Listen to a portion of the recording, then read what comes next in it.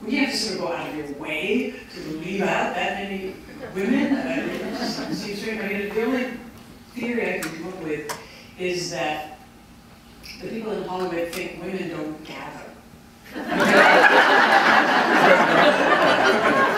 it would be like there's a scene in a village or something, and then the whole townspeople say, "Oh my God, something's happening over there. We all must go and see it." And we're like, "Man."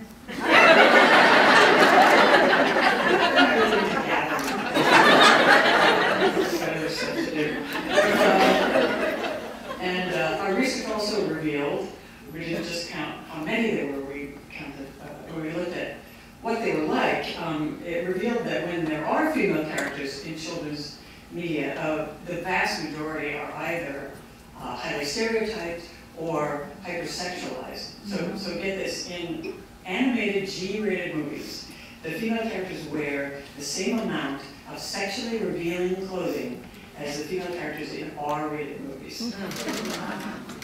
And in animated movies, because you can draw them any way you want, of course, the waists of the female characters are often so small that you have to wonder, you know, could a spinal column actually be inside there?